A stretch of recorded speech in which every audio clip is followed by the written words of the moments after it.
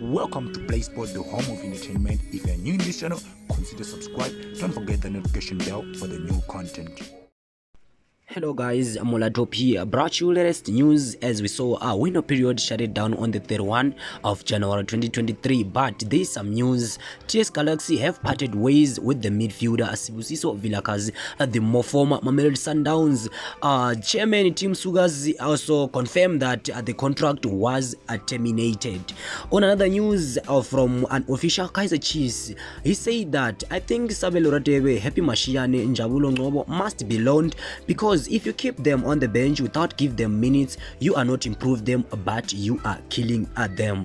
And also on another news, Apesitau battle for the game time at the Al Ahly received a boost as he came off the bench and scored a delight goal in Egypt.